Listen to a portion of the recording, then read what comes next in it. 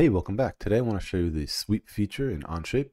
It's different from the loft feature because in loft you need to have two different sketches and you loft in between the sketches. So those profiles or those shapes that you're lofting between can be different, and that's the point of it.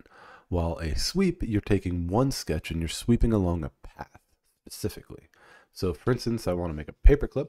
I have one sketch where I have a paperclip shape, and in a different plane where I want my sketch to be swept through, I have another sketch of a shape, and then I can sweep it. So sweep, this is the actual shape I want to sweep, so that's my circle here.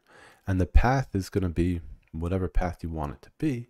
This just happens to be paperclip shaped, right? So just like with extrude, we have new, add, remove, intersect, and there you go, right? I swept a circular shape along a pathway and got a new part. This also works when you want to sweep, when your sweep path is not actually part of the shape that you're extruding. So on here I have a pipe elbow. The sketch that I am sweeping is just this part of the pipe. And to make the actual shape of the pipe, I've drawn a sketch for a sweep path, and then I swept along that path. So even though my sweep path was not part of my sketch, wasn't touching anywhere, still works. A normal extrude, you can do a sweep remove. So right now I have a sketch on top and a sweep path over here on the side, not even touching.